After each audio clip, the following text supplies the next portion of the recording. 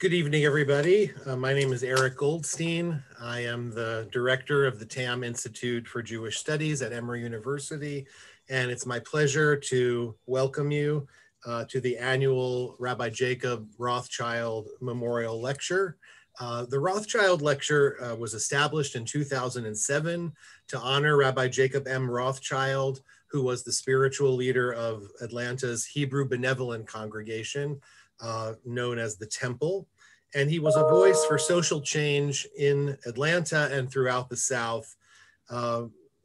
Each year, a guest scholar memorializes Rabbi Rothschild with a lecture on a topic relevant to his life and work, such as Jewish ethics, Jewish social movements, modern Judaism, or Southern Jewish history. And I'm very honored to have with us this evening Eric K. Ward, who is the executive director of the Western the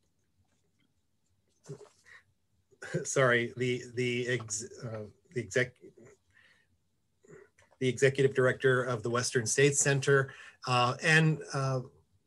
Originally, we had a different plan for the Rothschild Lecture earlier in the year.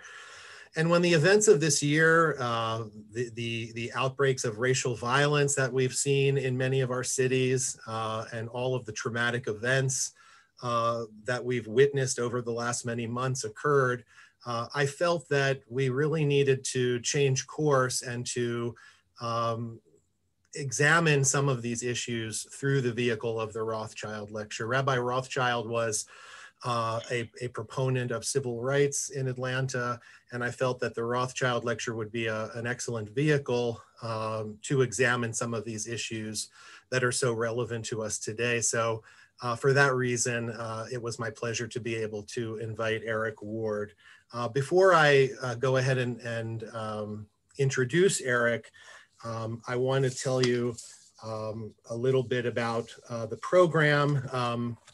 First of all, I'd like to thank the co-sponsors of this event, the Fox Center for Humanistic Inquiry, the Hightower Fund, the Department of Religion, the Center for Ethics, the Office of Spiritual and Religious Life, and the Office of Diversity, Equity, and Inclusion. And I also want to give a special thanks to our communications coordinator, Danielle Petrone, and our executive director at the Tam Institute, Paul Entis, for really helping to make this program possible. Also, before we start the program in earnest, I want to take this opportunity to let you know that this is one of several lectures that we'll be offering via Zoom this semester and next semester.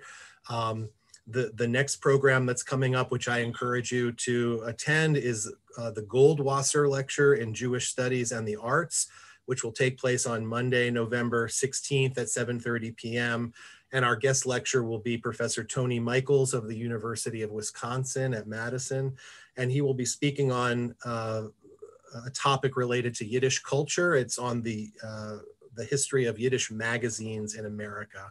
And to register for this and any other program sponsored by the Tam Institute, you can visit js.emory.edu. Okay, it's really a pleasure to introduce Eric Ward, not only for the reasons that I've already mentioned, but also because of my own work in the area of issues around race and Jewish identity. My first book was called The Price of Whiteness, Jews, Race, and American Identity. And so these are issues very close to my heart and things that I think about a lot. And so it's really an honor and a pleasure to be able to be in conversation with Eric Ward.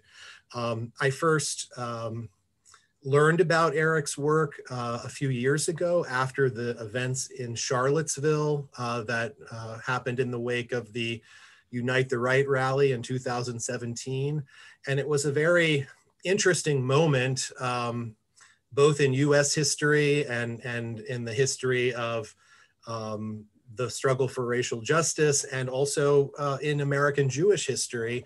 And one of the very interesting things was that at an event that ostensibly started as a protest and a disagreement over Confederate memorials, and where white racism against African Americans was on display, that in the middle of this event also the rally attendees marched through holding torches and stating, "Jews will not replace us."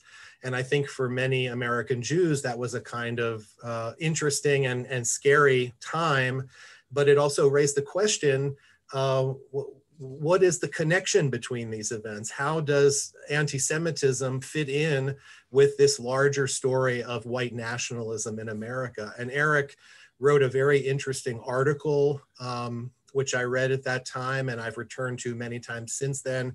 And it was called "Skin in the Game: How Anti-Semitism Animates White Nationalism." And so tonight we'll talk a little bit about that article, but also we'll use it as a jumping off point to discuss some other issues and things that have emerged since Charlottesville. You know, I just wanted to mention that before I give the introduction to say that this was a very significant piece, and one that really got me thinking more about the connections between contemporary events around white nationalism and whiteness and the place that the Jewish community has in these discussions. Eric Ward is a nationally recognized expert on the relationship between authoritarian movements, hate violence, and preserving inclusive democracy. And he brings over 30 years of leadership in community organizing and philanthropy to his roles as Western States Center's executive director and senior fellow with the Southern Poverty Law Center and Race Forward. Since Eric took the helm in 2017, the Western States Center has become a national hub for innovative responses to white nationalism, anti-Semitism, and structural inequality. In his more than 30-year career in civil rights, Eric has worked with community groups, government and business leaders, human rights advocates, and philanthropy as an organizer, director, program officer, consultant, and board member. And currently the co-chair for the Proteus Fund. Eric is a member of the Pop Culture Collaborative's Pluralist Visionaries program, and also the recipient of a Peabody Facebook Futures Media Award. He's a frequent public speaker and media source, and he's also the author of multiple written works that have been cited with key narrative shifts. And one of them is the article that I mentioned called "Skin in the Game: How Anti-Semitism Animates White Nationalism," which I encourage you to go online and read it. It's widely available. Eric is working on a forthcoming documentary about whiteness and race in America. And also he is an aspiring singer-songwriter under the name of Bulldog Shadow. We definitely need to ask about that in the question and answer period. So the way that this is kind of a two-man show tonight. I am going to serve as a kind of interviewer and interlocutor with Eric. I will pose some questions that will give him a chance to explore some of the different issues around this issue of Jews and whiteness and the fight for racial equality in America. Some of it may be conversational. We will carry that on for about 35 or 40 minutes. And then we will shift to fielding questions from the audience. And so I see someone has already taken advantage of the Q&A function at the bottom of your screens. Please do that. You can put the questions in there as we're talking so you don't forget them. But we will not be answering those questions until we finish our segment, and then we'll switch to the audience questions. And I will read the audience questions for Eric. So let me start. Eric, I wanted to, as I said in the introduction, I became aware of your work in 2017 when you wrote the article called "Skin in the Game" about anti-Semitism and white nationalism. And I'd like you to maybe tell us a little bit about how did you come to write that article, and what was the kind of journey which led you to become sensitive to the intersection of anti-Semitism and white nationalism? And maybe you can tell us, what are the insights? What was the thesis of your article. And I'm interested particularly in both, you talk kind of about the overlap or the intersection of anti-Semitism and white nationalism, but also how are they distinct phenomena? That sounds like a great question. And Eric, it's good to see you. When I got the invite, I was like, well, I don't know who should be interviewing who in terms of tonight, but it is wonderful to sit with you, and just ever grateful for your work. I hope everyone has read The Price of Whiteness. It is a profound look at race and whiteness and its fluidity in America, which we will be talking about, because you can't talk about anti-Semitism in America without talking about whiteness and its fluid nature. But to get directly to your question, my journey actually starts, I won't go through the whole story, but it starts in Southern California in the mid-70s when I moved to Long Beach, California. And I moved to Long Beach, California in the mid-70s in 6th grade, in the midst of the desegregation of the public schools by the Long Beach, California Unified School District. And that meant that I was sent to another school on a city bus, where I then had to walk a few blocks to the school. And for most of 7th, 8th, and 9th grade, that bus trip and getting to and from school meant daily harassment from folks who drove by, screaming racist things, throwing things from cars, revving their engines, throwing out threats. It happened to me and so many other students who were going back and forth, who were part of the busing program to largely white schools, that it quickly became normalized for us. We didn't know it was a bad thing. It's just what it meant to go to school. And it happened so much. It's interesting that none of us, not once, ever thought about telling our parents, right? Or telling a teacher. We just quickly normalized what was happening around us and how we experienced it. That went on until high school. And in high school, it became a different environment. And I'm not quite sure why. But by the time I hit high school, we are at the origins of both hip hop, right, punk, right, and the rise of what then is known as heavy metal. And for many of us, we were in this moment in time, really, where our parents weren't watching us, right? They didn't know what desegregation meant. We didn't know what it meant. The institutions didn't know what it was meant. They just threw us all together in this space. And as kids in high school, you quickly want to find an identity. And music became that identity. And that music became very value laden for many of us who were crossing genres. And I grew up in the punk, ska, and reggae subcultures of Southern California. Those were subcultures that were contested spaces between white power punks, neo-Nazi skinheads on one side, right? And punk rockers and artists and anti-racist skinheads on the other.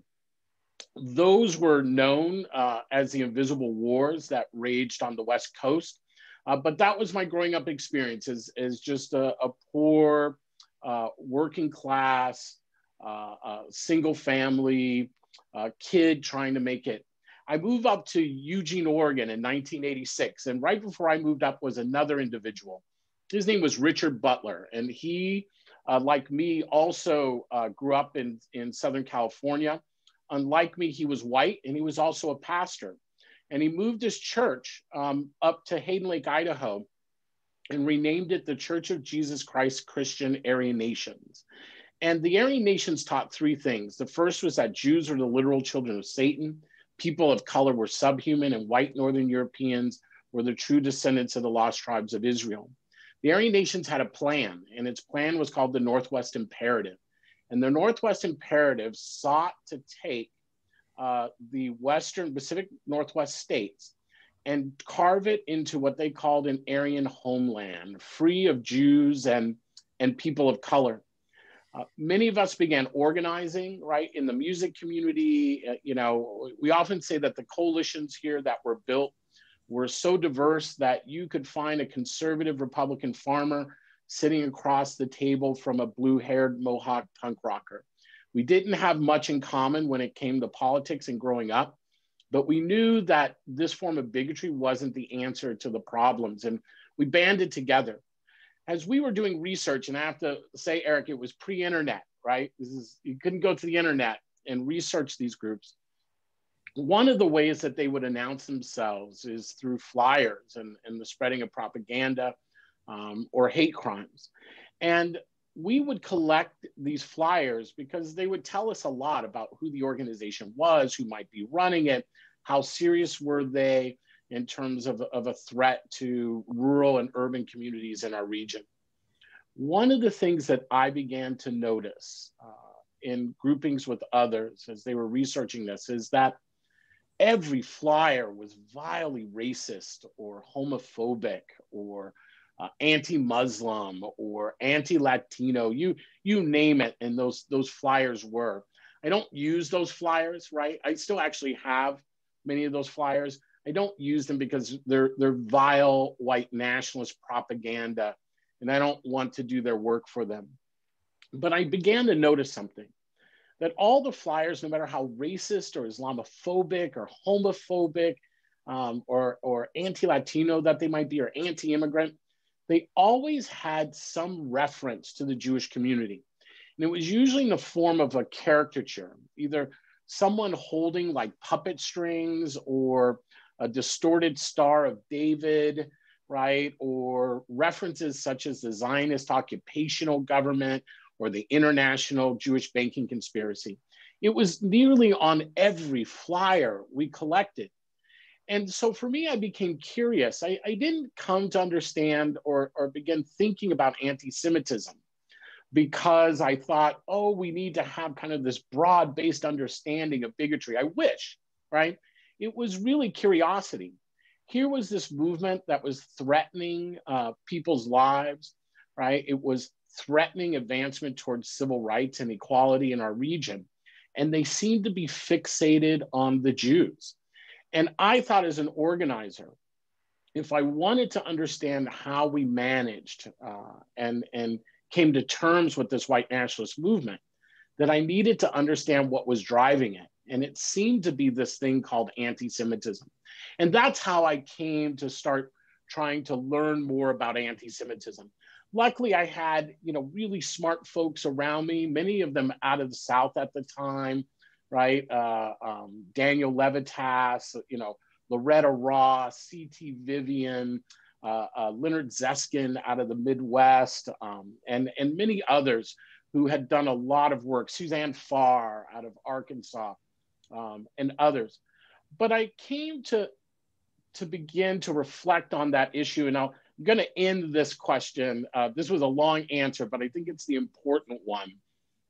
By coming to some beliefs around anti-Semitism in the United States and how it's used by the white nationalist movement and how we have fallen short. And that is that as we stand in this moment, talking tonight, right, with Emory, right, the Rothschild Lecture, which honors Jacob Rothschild, and, who was targeted, right, and his community, the Jewish community, targeted through the temple bombing in 1958. I reflect that we, just 2 days ago, are remembering those who were killed at the Tree of Life synagogue in Pittsburgh. And not much has changed in terms of anti-Semitism between 1958 and 2020, except its veracity and the fact that it has moved as a racialized form of bigotry from the margins to the mainstream. So this is what I tell people. This is the core component of Skin in the Game, the essay that I authored about 4 months before Charlottesville, that anti-Semitism isn't at the core of white nationalism. It is the core of white nationalism. and that it is so central to the growth of this white nationalist movement that Black people and other marginalized groups will not win our freedom if we are not also in the active in the struggle to uproot this form of anti-Semitism that is moving across America. And that in this form of anti-Semitism, white nationalists have cast Jews in the same role that they have always filled for anti-Semites, as the absolute other, as demons stirring the pot of lesser evils and the driving force behind white dispossession. And at the foundation of this modern day movement, right, is the explicit claim that Jews are a separate race and that their ostensible position, having white skin, is the greatest trick that the devil has ever played, according to white nationalists. And despite and indeed because of the whiteness of a portion of the Jewish community as Jewish people, they are seen as an enemy race that has infiltrated whiteness and must be exposed and eliminated. This fantasy of Jewish power, in my opinion, explains for the white nationalist movement how Black Americans, a race they see as supposed inferiors, could have orchestrated the end of Jim Crow, how feminists and LGBTQ people have upended traditional gender roles, and how workers are mounting a challenge to global capitalism and the inequality in wealth. When folks ask me, where is the anti-Semitism in the white nationalist movement? It's everywhere, right? When the Tree of Life shooter says Jews were committing a genocide against white people, he was using a language that was intimately familiar, right, to fellow white nationalists. Such rabid anti-Semitism is the framework in which the entire white nationalist movement functions. And at the end of the day, that understanding led me to believe that to refuse to deal with any ideology of domination, which anti-Semitism is, right, is to abet it. And that fighting anti-Semitism cuts off the animating force of white nationalism for the sake of all marginalized communities. Now, I'll leave it with one question or one thought. I just talked about white nationalism. And I also argue in this piece that white nationalism is something related but distinct from white supremacy, right? The system of oppression that we as people of color and others, women, right, indigenous people have experienced for nearly 500 years here on this land. And so my final argument was that we needed to understand and separate white supremacy from white nationalism. And that conflating the two was the equivalent of conflating a Big Mac and a cow because they are both made out of beef, right? And that at the end of the day, when we drop our Big Mac or a fillet of fish on the ground, we don't call a veterinarian. And that the tools we need to respond to white supremacy, tools that we have constructed and continue to build, are not sufficient, right, in addressing white nationalism, which is a social movement, not a system. Thank you. And I really encourage everybody to read Skin in the Game online. So I want to use that as a jumping off point to think about some more recent events. And when we think about it, first of all, I didn't realize that you wrote that months before Charlottesville, which really shows how prescient you were in terms of putting your finger on something, which then came into such was so visible in those events. But when we think about those events, we're very focused on the dangers posed by white nationalists and other extremist elements in our society that seem to have found encouragement in this particular political moment in our society. But over this past summer, with the deaths of George Floyd and Breonna Taylor and Ahmaud Arbery and others, the discussion has now focused somewhat away from extremists and the types of folks who demonstrated in Charlottesville, And they've turned more to talking about the systemic nature of racism. How racism is not just something conveyed by people holding torches in a rally, but that it's something that is embedded in the everyday life and culture of our society. And so what's come out of this more recent phase of this movement is people being encouraged to think more about things like white privilege and unconscious bias and things like that. And I want to say that my sense is that that is a difficult topic to confront in some ways for many American Jews, and particularly Jews of European background, because those Jews in U.S. history have had a kind of dual identity. They, on the one hand, they are a group whose sometimes even themselves, but certainly their ancestors have been persecuted, and they very much identify as an outsider group, and feel vulnerable in many ways to anti-Semitism. And yet, at the same time, the story of American Jews has been one of amazing integration and success and incorporation into the dominant white society of the United States. And so there's this kind of duality of being both insiders and outsiders. And so I think it's very hard sometimes for many people in the Jewish community to kind of get their minds around the ways in which ideas about white privilege may apply to them. And so I'm curious, what is your thinking about how can we square these things? How can we, on the one hand, reflect on the work that Jews, along with other white individuals in the United States, have to do some work in terms of addressing and thinking about issues of white privilege, but at the same time to do that in a way that kind of recognizes the way in which many Jews feel vulnerable precisely because of Charlottesville and Pittsburgh and Poway and all of these events, of our recent history. Yeah, this is so good. I think, what I reflect on is this. I reflect on my own life, right? When I was a young kid, in my neighborhood in Long Beach, there was a young man by the name of Ron Settles, and Ron Settles was a phenomenal football player, was well known in my neighborhood.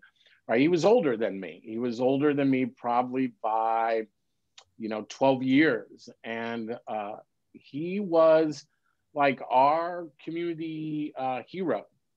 And one night, Ron Settles was stopped by police at the foot of Signal Hill, which was an enclave surrounded by Long Beach.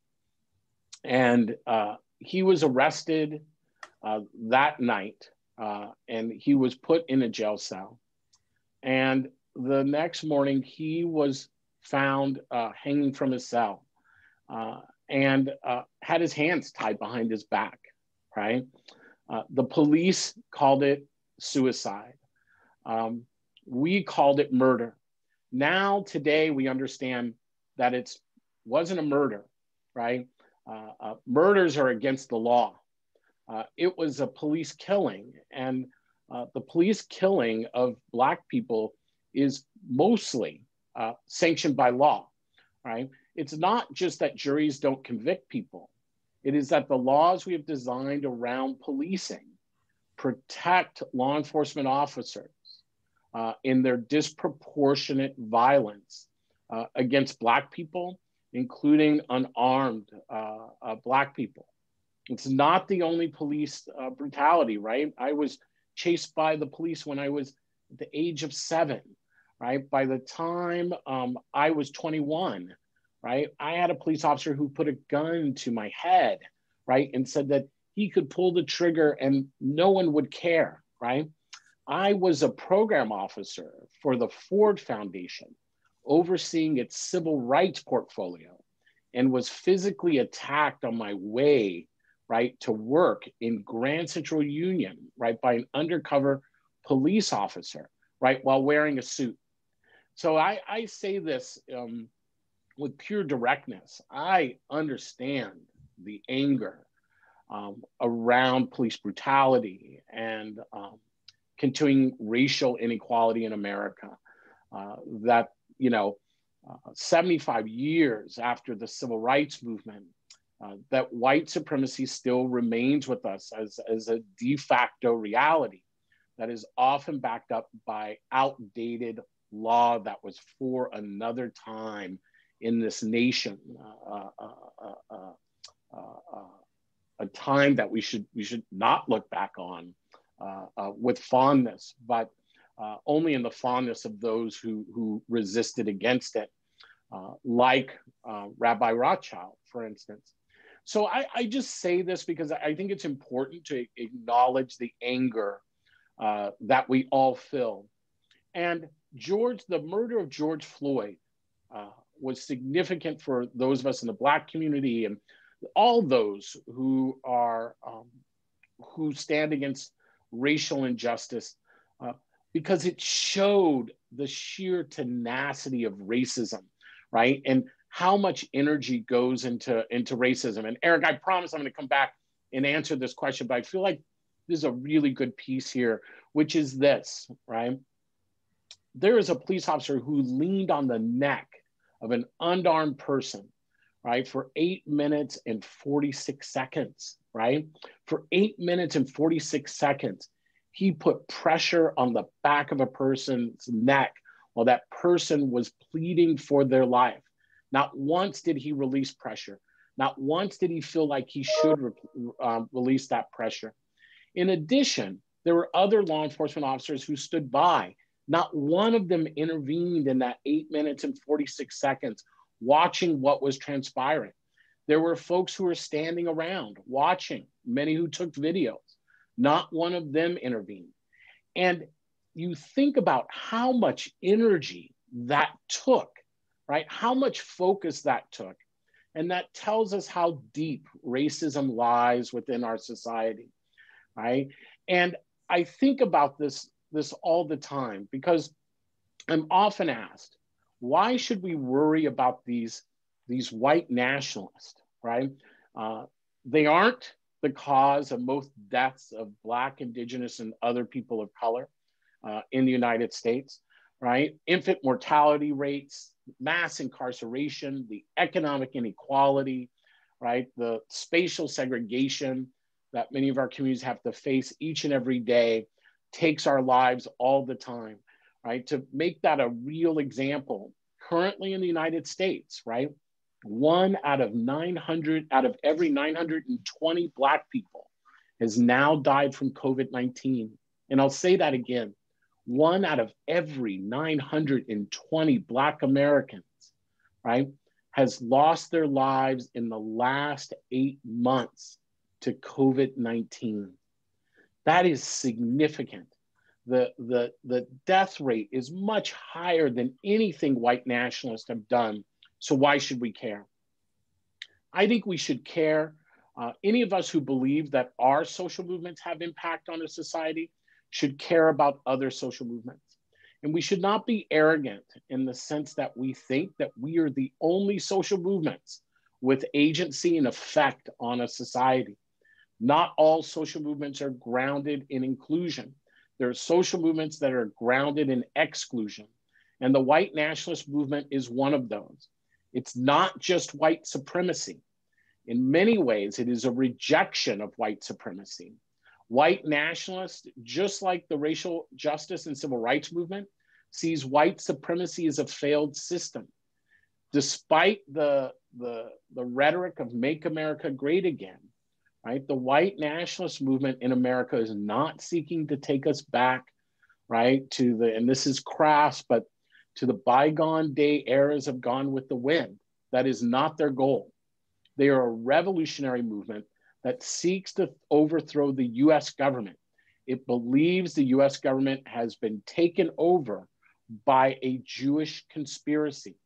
And anti-Semitism is an effective conspiracy theory that dehumanizes all of us.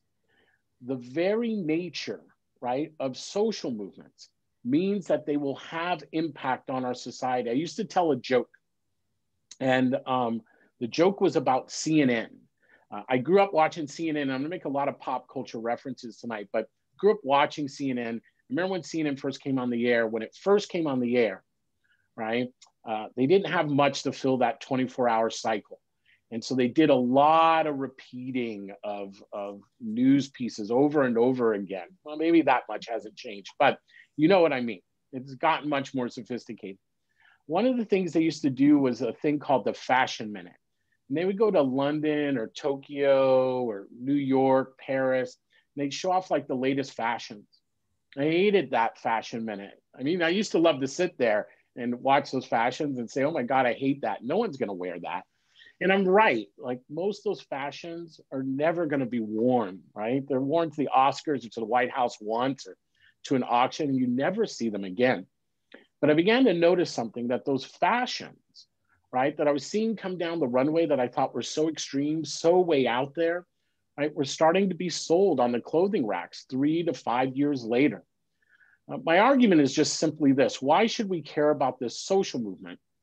We should care because just like fashion, right, the white nationalist movement seeks to influence what happens, right, in the political, social, and cultural mainstream of America. And just like fashion, it has been just as successful.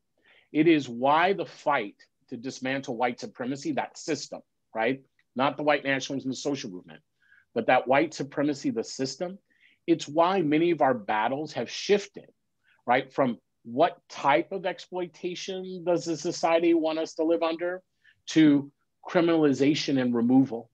That criminalization and removal narrative is a white nationalist narrative. It shows that the white nationalist movement is beginning to have influences in our society. So much influence that it was part of the winning coalition for the sitting president of the United States.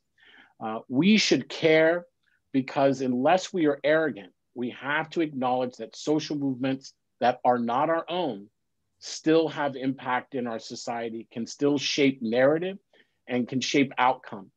But it's not only that. It's also because we have to get out of this false binary, right, that we have in social movements, that it is us against the man or us against the state, right? That it's us against power. That is a very limited way of understanding both global political dynamics, right, and national dynamics. It is not simply us against the man. There are other social movements on the terrain of America, and they too are also contending for who will provide the governance for a 21st century America. And so we ignore them, we downplay them to our own detriment. Instead, we need to build diverse movements and diverse thinking that understands that this is not a hierarchy, right? This is not a choice. If we are to be serious leaders in the 21st century civil rights movement, if we are to be serious activists, if we are to be serious researchers, writers, and academics, it means we have to contend with the fact that we must address, right, inequalities that exist because of white supremacy and racial inequality. And we also have to contend with a white nationalist movement at the same time. They're just simply not the same thing. And in terms of whiteness and Jews, I'll just say this. We should keep in mind that, Eric, you and I have talked about this before. When we throw out the word whiteness, it's important to think about what historical context are we talking about whiteness in. Whiteness is fluid, right? And it has always been fluid in our society. You will find instances where Mexicans in the Southwest were considered white as part of the Treaty of Guadalupe for a period. I can guarantee you, if you are Mexican in the Southwest, it's rare that you are seen as white today. I also make the case that up until September 11th, if you were light-skinned Arab American in the United States, you were considered white visually, not just on the census, but visually. I can guarantee for folks that after September 11th attacks in New York and in DC, that was no longer the case, right? That folks would primarily, for Arab Americans, whiteness became temporary, right? It became not as important, not an afforded form of protection when folks realized that they were Arab American. And I would argue for Jews in America, whiteness has also been a fluid piece and limited. Most white people don't have to spend time wondering if they are white in America. That is one of the privileges of whiteness. People don't question your whiteness in American society. Jews have their whiteness questioned because there's something else on the mind of America, right? That is more important than white skin when it comes to Jews. And it is their Jewishness. And that is where anti-Semitism lies in America. And I will just say this, we should understand this about anti-Semitism and all other forms of bigotry. White nationalists don't bring those forms of bigotry into our communities, Islamophobia, anti-Semitism, racism, sexism, homophobia, right, transphobia. They simply organize the bigotry that already exists. If the white nationalist movement is choosing to tap into anti-Semitism, it is because they believe that anti-Semitism can be used to organize power. And that puts it alongside every other form of bigotry in America. Thank you. So I want to put a little sharper point on this in terms of, I want to give you a couple of scenarios that one sometimes hears in the Jewish community. And I'm sure it won't surprise you that like all communities, yes, there are differences of opinions and debates and disagreements among American Jews about issues around things like race and white privilege. In recent months, for example, in many of the protests that have happened around the country, you could see a visible Jewish presence of people protesting with some sign or something where they wanted to call out the fact that they were protesting as Jews. But at the same time, there are some in the Jewish community who have kind of distanced themselves from the protests, specifically because they feel that Black Lives Matter as a movement has articulated an anti-Israel, and some of them would argue anti-Semitic viewpoint in their advocacy for the Palestinian cause. And I'm wondering, as someone who is involved in coalition building, you know, what would you say to someone with that viewpoint? How would you respond to that person's reluctance to get involved or to be actively identified with the protests? Yeah. So I'm a believer in the right to free association. So I honor anyone's choice. But what I would say, what I would reflect on is I think folks are missing a critical moment in history and are missing a really powerful conversation that is underway. And that conversation doesn't happen unless you are in the mix, right? So choosing not to participate, right, is choosing to remove yourself from the 21st century civil rights movement. And I think that's really important for folks to consider when they're thinking about this.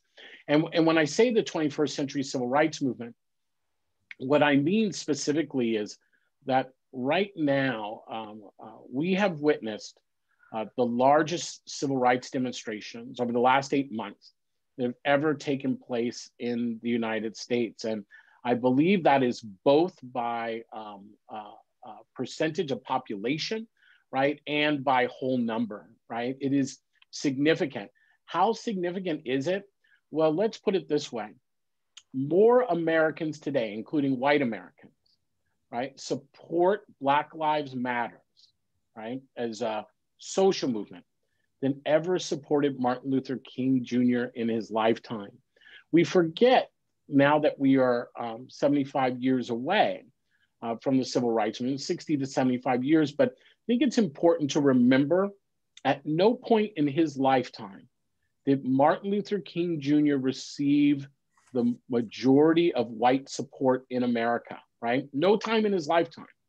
No time in the lifetime of the SNCC nonviolent protests, right? The nonviolent sit-ins, right? The bus desegregation actions, the voting campaigns, right? At no point did SNCC receive the majority of white support in the United States. In fact, Black Lives Matters today receives more support from white America today than the civil rights movement did.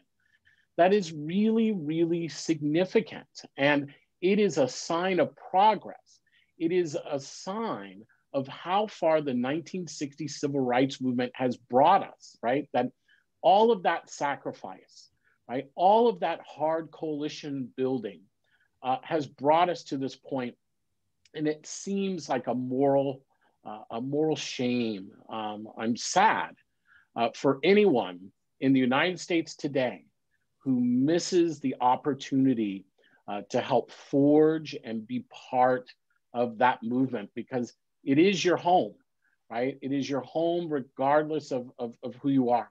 So here's where the controversy, I think, resides. I think it is hard for us to hold in the United States that we can both be the victims of one form of bigotry, right, and perpetrators of another form of bigotry at the same time, right? I can be on the receiving end of racism and still express or act in ways that are sexist or homophobic or anti-Semitic. One can be on the receiving end of anti-Semitism, right, and respond in ways that actually are part racist, right?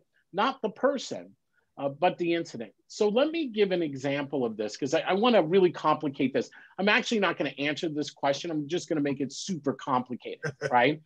And it's this. We all remember Deshaun Jackson, Black football player who utilized some vile anti-Semitic rhetoric, right? That was clearly not just a slur that was made out of not understanding something, right? It was part of an ideology that got expressed. And Deshaun Jackson got a lot of heat, right?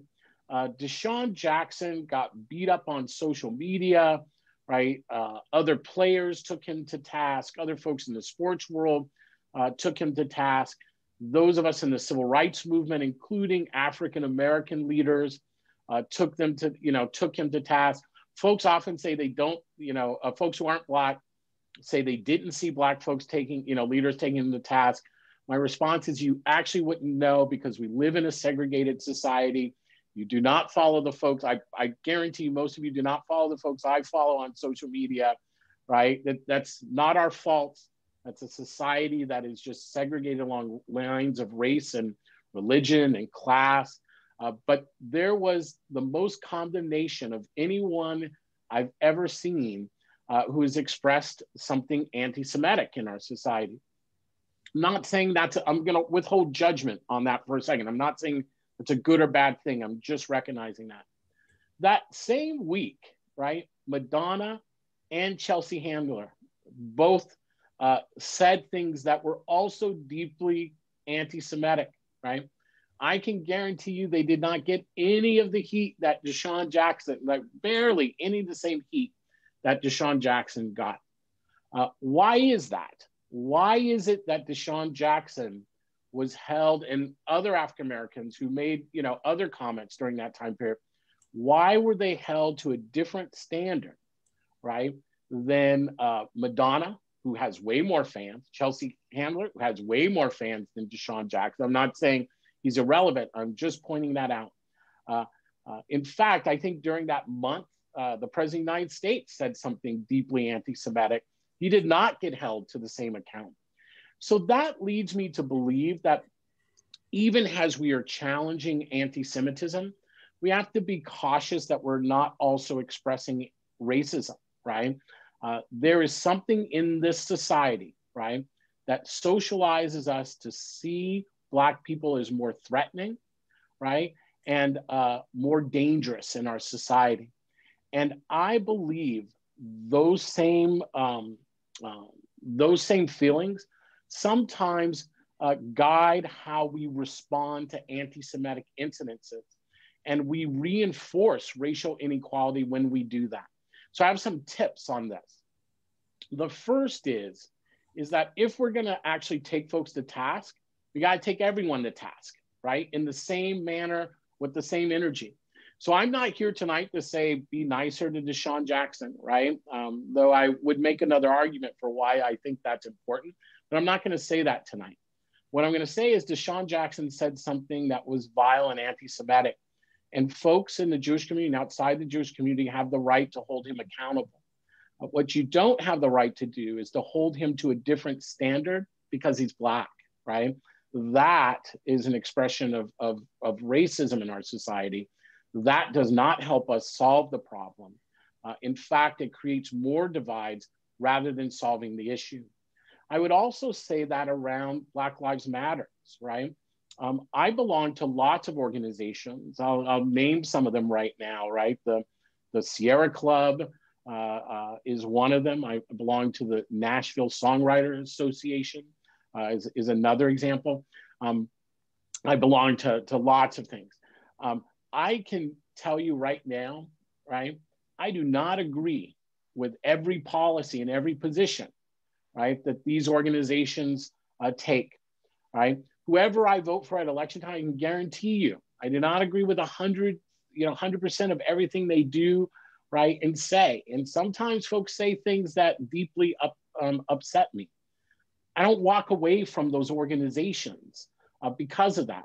Why? Because it's not the organization's stance, right? It's an expression of bigotry that occurred, right? Or a fight over a specific, something that was bigoted, right?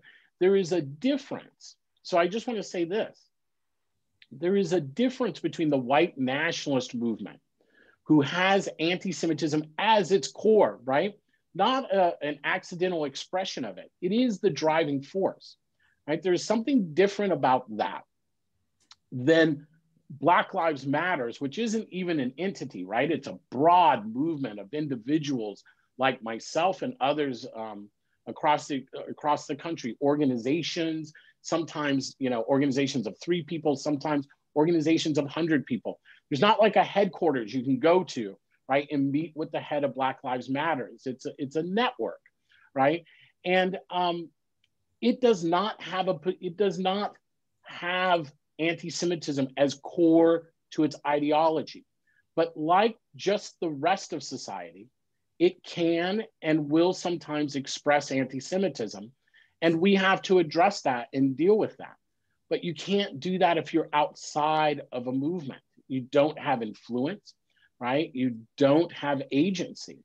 And I think we have to reject purity politics. And I'll just say this, Eric, because I know we have to get to questions.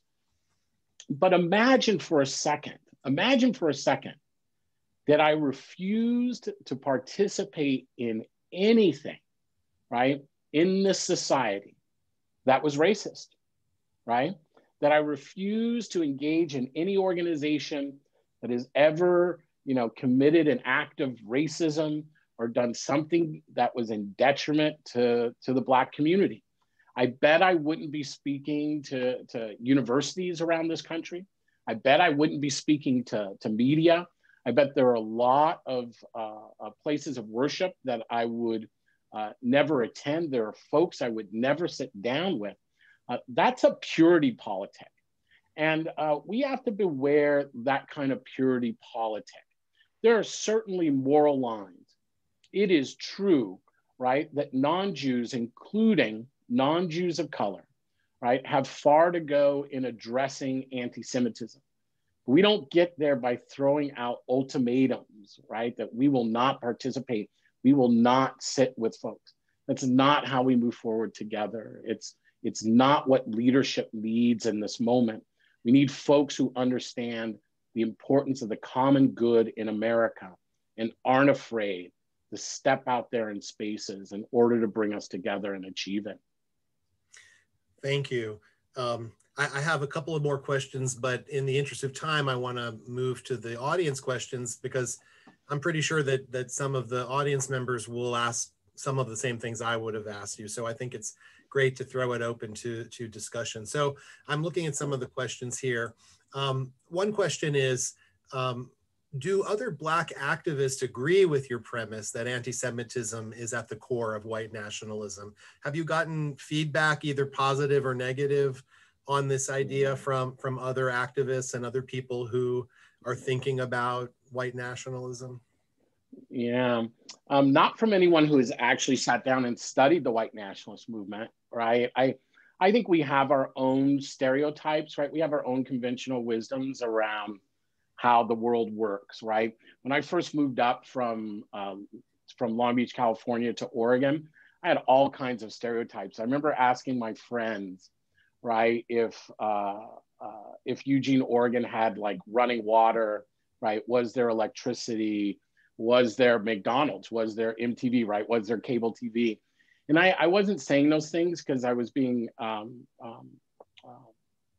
trying to be mean or trying to poke fun, right? Those were real questions I had. I just never had gone to Oregon before, right? So I didn't know. I hadn't never left Southern California except to go to Chicago. And so I just had no idea what Oregon looked like. So it looked in my head, right? If you could have looked at it, you would have seen San Francisco, a bunch of trees, and the Space Needle. And so for folks who are listening should know the Space Needle isn't even in Oregon, right? It's in Seattle, Washington. What I was thinking in my head looked much more akin to like Little House on the Prairie in what, like 1870, 1860, right? America. My head was full of stereotypes, and that's what our brains do, right? Our brains categorize, they sort. And when we don't have information, we fill in those blanks with things we think we know. And we in the racial justice movement, right? We think we know a lot of things about another social movement that we've actually never taken the time to study, right? I attended white nationalist meetings from 1991 until 2001, right? I sat with white nationalist leaders. I helped neo-Nazis leave movements, right? I was with paramilitary leaders. I read their material. I wrote about them. And anyone who has taken the time to actually read white nationalist theorists like William Pierce, Tom Metzger, David Duke, cannot walk away and say anti-Semitism is not the core to white nationalism. You can say it, but it is not academically true, right? And it is not true even from just listening and reading their materials. So that is us trying to reshape what another social movement believes. And that feels a little dangerous to me. What I would say is I understand why it's hard to wrestle with. It's a new idea, right? It's not like we live in a country that has done a lot of work educating the public, right, around white nationalism and its origins, right? It's not like we live in a society that opens up conversations around race. So it makes sense that folks haven't spent a lot of time looking at the white nationalist movement in the United States. But I would tell folks, you don't have to believe me, right? Pick up a copy of David Duke's My Awakening, right? Listen to Derek Black, who is the former godson of David Duke, right? Who is the son of Don Black, who ran the seminal, right? The seminal white nationalist website, White Pride Worldwide. Stormfront, right, is the website for nearly 3 decades in the United States, right? It was the anchor of the white nationalist movement. Listen to what Derek Black says about the role of anti-Semitism. Now, you can deny folks who come out of the movement who are telling you that it's anti-Semitism. You can deny folks who have studied the movement, right, who have documented how anti-Semitism works at the core, but it's really ahistoric. What I think folks are worried about is that somehow by acknowledging anti-Semitism, we are somehow de-emphasizing white supremacy and anti-Blackness in the United States. It's not true, right? What we are saying is, it is through anti-Semitism, right, that white nationalists express their anti-Blackness. To them, they are not seeking to continue a system of exploitation of Black people, Indigenous people, or other people of color. They're looking to remove us from the body politic altogether. Not just us, but Jews who they see as the puppet masters of people of color. So what you will understand is that anti-Semitism isn't just a threat to the Jewish community. It's a threat to all people of color. It denies our agency and it denies our legitimate grievances. It creates a conspiracy theory, right, that says that Black people have no real legitimate grievances in America, that feminists and the LGBT community have no legitimate criticisms, that immigrants have no legitimate grievances, that this is merely a war by Jews to enslave and dispossess the white race in their own language. This is why we have to understand that whether we're talking about El Paso, right, where a white nationalist murdered Latinos in a Walmart, right, or Dylan Roof, a white nationalist who murdered African Americans as they worshiped in a church in Charleston, South Carolina, right, or the white nationalist who murdered Sikhs, right, in Wisconsin, right, or Tree of Life or Poway, right, that while there were different targets, right, it was racism that was in play in Charleston, and it was xenophobia in play in El Paso. It was Islamophobia that was used to target Sikhs in Wisconsin, right? It was the hatred of Jews in Pittsburgh. But at the core, right, the overarching narrative was the belief, right? These killers believed that they were in an existential war with the Jewish community. It's not just Jews who die from anti-Semitism. We also die from it. And in fact, anti-Semitism could prove to be a larger threat against communities of color than it is against the Jewish community itself. And that's why we have to take it seriously. This is not, I'm not saying this is some kumbaya moment, right? That's not what I'm about as an organizer. That's what I'm about as a human being, right? As an organizer, what I'm telling folks is we have to drop our own conventional wisdom. They are trapping us in false binaries that do not match reality. And when they do not match reality, do not come up with the right strategies and tools, right, that actually move us towards liberation. And liberation means an inclusive democracy that is people-centered, accountable, and transparent.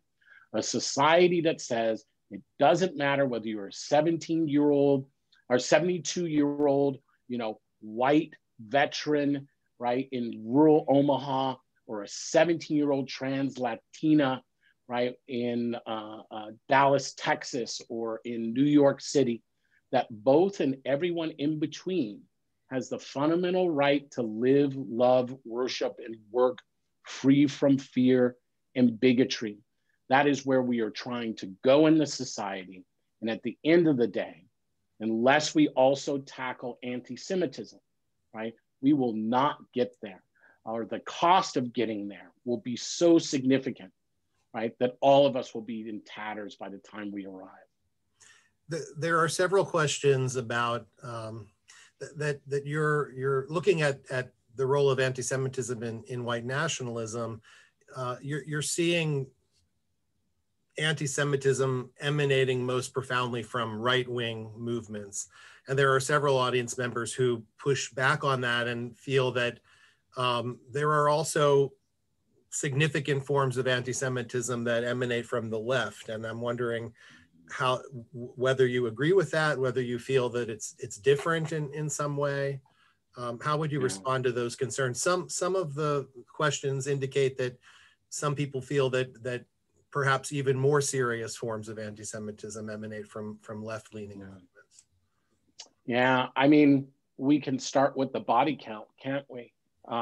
In America, I would like folks to acknowledge the number of dead from white nationalism in the United States, which over the last, in the last 3 years, I believe that number is now in a little bit over 100 Americans. It might even be higher than that, but over 100 Americans have died from white nationalism or the far right of violence in the United States. There have been, and it has been significant. If we look at the left in the United States, there are no physical deaths, which tells us that there is something different about the nature of anti-Semitism on the right and left. And I want to stop folks right now because I'm going to be a little bit provocative, because I know folks are sitting there and saying, well, what about Jersey City and Brooklyn? And folks are mean the Black Hebrew Israelites, or at least sects of Black Hebrew Israelites, right? Most sects of the Black Hebrew Israelites do not engage in violence against the Jewish community, but there are some sects that do, and there are a lot of sects that adopt anti-Semitism. Those aren't movements on the left. Those aren't left-based movements. Those are far-right movements they are authoritarian leaning, and authoritarianism isn't just a problem in white America, right? That is a problem across America. And so to date, at least according to the Department of Justice, unless the Department of Justice and the Department of Homeland Security are lying to us, and I don't believe that they are, there are no documented cases of murders of Jews by the left, by the political left in America. So we can just acknowledge right out the gate that there is something different in terms of how anti-Semitism functions on the left and right. There's another distinction before I get to anti-Semitism on the left that I think is critically important here, Eric, which is this. Anti-Semitism on the right tends to take two forms. The first is the racialized anti-Semitism of the white nationalist movement and those that revolve around that. They don't see Jews. It's not a religious form of bigotry, right? So it's not like anti-Jewish because they are anti-Jewish religion or anti-Jewish culture, right? It is because they see Jews as a racialized other. That means on the far right, anti-Semitism is understood much more as a form of racism, not the racism that Black and Indigenous folks experience in the United States, but it is a form of racism nonetheless. Nonetheless, on the left, that racialization of Jews is much less significant, and it's rare that it shows up as written program in left-based organizations. So that tells us that there is something different between anti-Semitism on the left and the right. Most of the anti-Semitism that I've observed on the left seems to animate around discussions around Israel and Palestine. And it tends to revolve around what I call the three antis, right? Folks who are anti-Semitic, and folks who believe they are anti-Zionist, and folks who see themselves as anti-Israel, right? Or anti-government policies in Israel. And what we know is that if one is not conscious of a form of bigotry, that you are more likely to stumble into that bigotry. And so I think we see I at least witness way too often, a lot of crossover into what I would frame as anti-Semitism. but that anti-Semitism is not driven by race. And I do not believe, at least from what I've observed around social movements and my work around anti-Semitism for over 30 years, that there is a comparison there. There is not a power comparison in that. And there is not an equivalent of violence, right, towards the Jewish community or to other communities that are seen as aligned with the Jewish community. But I think this question may suggest something else. This question, if I can, and I don't know if this is true, so I hope folks will be gentle with me as I try to ponder this. I think folks may be asking me, do I think anti-Semitism should be ignored on the left? And my answer is absolutely not, right? It should absolutely not be ignored on the left. And we don't have to draw false equivalents to make that statement, right? We make that statement because addressing anti-Semitism on the left and in progressive movements make us stronger movements, right? Stronger movements for equality. It helps us model the spaces we say that we are trying to build in America, which are safe communities where everyone feels welcome, where everyone has opportunity, right? Where possibilities exist. That is what we say about America, right? We are not like, I'm not a pessimist, right? I do this work because I'm an optimist and I recognize what those who came before us, right, have accomplished, right? I'm not a person who thinks like I showed up yesterday, right? And you know, I'm woke and like all the generations before me were unwoke, right? That's a ridiculous piece. So I'm here to say, I agree. I think we have fallen too short around the issue on anti-Semitism within human rights, civil rights, and anti-racist spaces. And we need to pick up the pace, right? For all the reasons I laid out before. We need to be pushed on it. We need to be held accountable.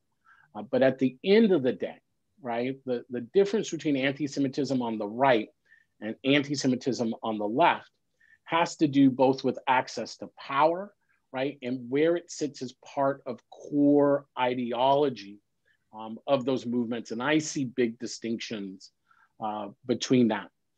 But anti-Semitism exists. And you don't often hear me talk about right-wing or left-wing anti-Semitism because I don't think that there's left or right anti-Semitism, right? I think there's just anti-Semitism in America and how various social movements tap into it in order to organize power, right? We should remember, folks don't adopt forms of bigotry just because it's a great idea. That's not what organizers do.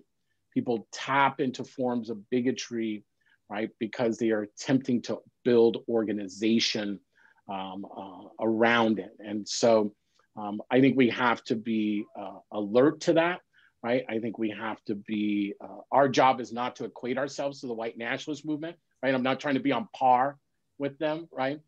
We should set our standards based off of our own values, and based off of our own values.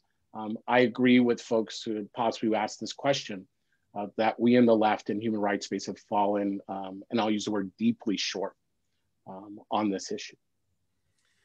So since we need to wrap up in a few minutes, I want to sort of combine several people's questions, and it also dovetails with one of the questions I wanted to ask you. There are so many people that want some guidance on what can they do? How does one get started in this? I think especially because we're thinking about things like white privilege and systemic racism, that it's very, because we have the idea that those things are so deeply embedded in everyday life, it's hard to know exactly, you know, how to do the work of starting to dismantle those systems.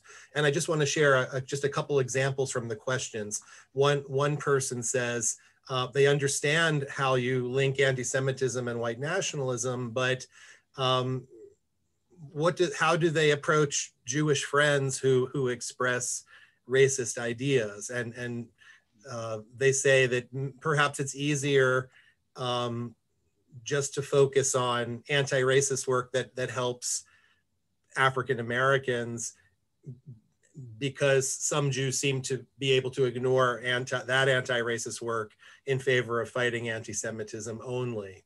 Another person asks, in their synagogue, how do they help their congregants, their fellow congregants, differentiate between the BLM movement and the phrase Black Lives Matter? How do I advocate to my synagogue the importance of standing up with the Black community as a civil rights humanitarian issue rather than a political issue? And then another similar question is, sorry, let me see if I can find it here. What strategies do you have for engaging with people who have not woken to the pervasiveness of white supremacy? As a white Jewish male, I am trying to use my privilege to be an ally in this movement, but I struggle with where to begin when I talk to someone in my orbit talking about reverse racism or looting in the streets. Yeah. Look, this is a great way to end. And Eric, just so I'm watching the clock, how quickly do you want me to answer all that? And how much time do we have? Well, I just, maybe 5 minutes. Okay, so let me move quick then. I'll move quick. So the first thing I want to tell folks is we should remember something, right? Organizing and changing people is hard work, right? It's why white nationalists rely on violence and intimidation, right? And false propaganda, because they know their principles and their ideas are morally bankrupt, right? They're not going to convince the majority of Americans because none of their ideas actually speak to people's real needs and desires and dreams in the world right now. It is also within, nihilists who have attached themselves to anti-racist and civil rights movements, right? It's easier to kick in the window of a Starbucks than organize people, right? It is, and we see that all the time. And I'm not drawing an equivalent, right? There's a difference between breaking a window and the taking of a human life, right? But neither am I going to ignore, right, that real change takes actually real work. It takes maturity. It takes discipline. It takes actually wanting a better world, right? It's not all about rage, right? And so it's not all about nihilism. And I think the Black Lives Matters movement, right, and the move for Black lives have really expressed that to this country in really deep ways. You have to, so the first thing I would say is start following those folks, even if they make you mad, right? Follow them and listen to what folks are saying inside those movements. I think that's critical in this age of social media, right? For good or ill, that's very easy to do, right? That's very easy to kind of follow. So get a glimpse of what's happening. The second thing to remember that I would say is that the present form of anti-Semitism that I believe at least is most of threat to all of us in the United States and to American democracy came as a direct result of the victory of the civil rights movement, right? This form of anti-Semitism that we contend with today was the response, right, to the legal defeat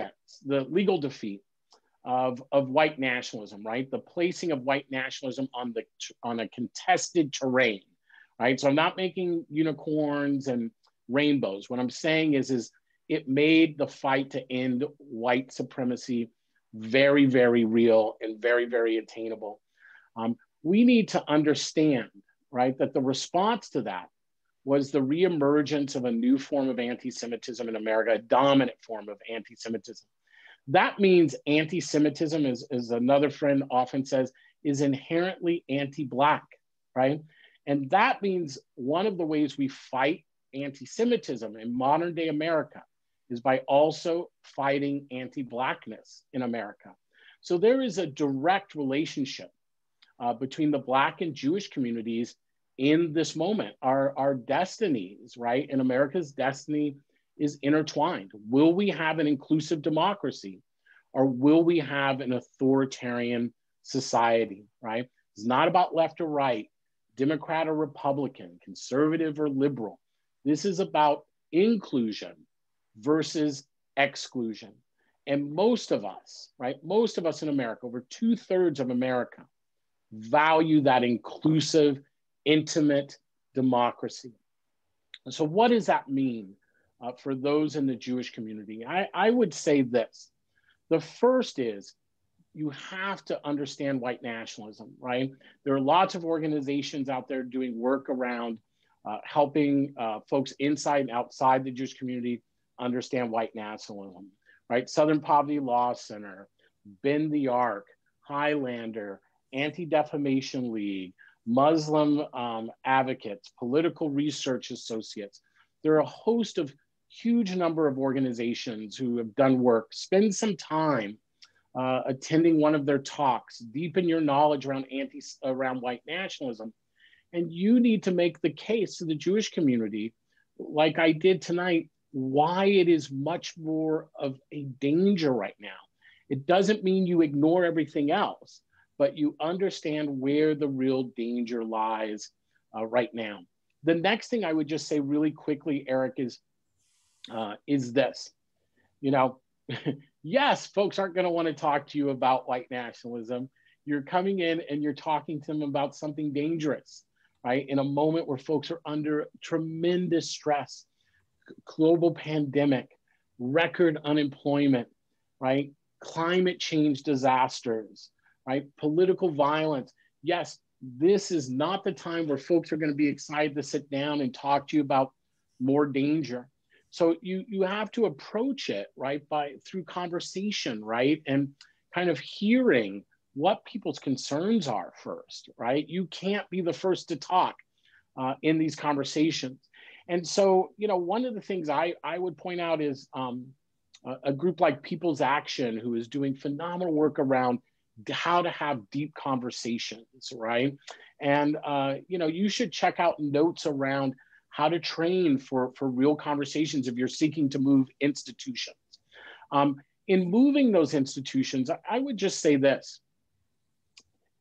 If you're in the Jewish community, you're trying to move the Jewish community, or you're trying to move folks outside the Jewish community, you cannot think of yourself as an ally to Black Lives Matter. You have to get to a point where you understand you have your own skin in the game. And I'll end with this, right? Because it brings me back now to Janice Rothschild, Blumberg, and Jacob Rothschild. And I think about their work in the 60s and the work of everyone else. And we have to remember, right, when the civil rights movement came knocking, they weren't received with open arms. When the LGBTQ community came knocking at the door of the civil rights movement, they were not received with open arms. When Blacks approached labor in the 40s, right, we were not received with open arms. That's just not how change works, right? You are usually received first with rejection, right? Then you are received with resistance. But this is your home. This is your movement, right? This is the 21st century civil rights movement. And you have every right to be in this movement as well. You have a home here. And it is okay to talk about anti-Semitism, right?